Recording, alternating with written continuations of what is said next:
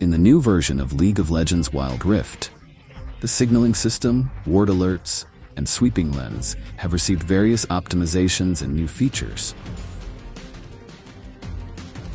The old fixed 4-signal system on the minimap has been removed. The default signaling system now includes a smart signal button, allowing summoners to quickly communicate with teammates by dragging a single button.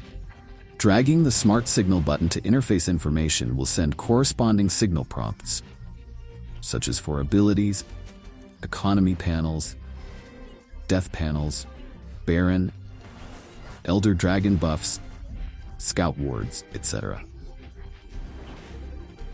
When the smart signal button is dragged to certain locations, such as towers, bushes, champions, red-blue buffs, epic monsters, hextech gates, or treasure chests, it will also send corresponding signal prompts.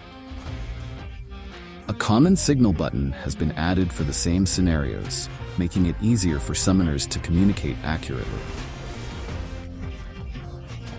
When players drag the common or smart signal buttons to their targets, they can preview the signals on the minimap and interface.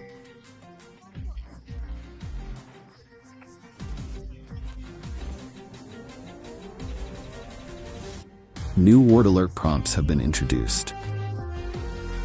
When enemies enter a ward's vision range, the ward will promptly alert nearby summoners, helping them capture battlefield information more effectively. In this new version, the functionality of the sweeping lens has been optimized. When a champion uses the sweeping lens, a prototype countdown effect will be displayed, enhancing battlefield awareness and encouraging active communication. Best of luck to all summoners in strategizing and achieving victory in the Rift.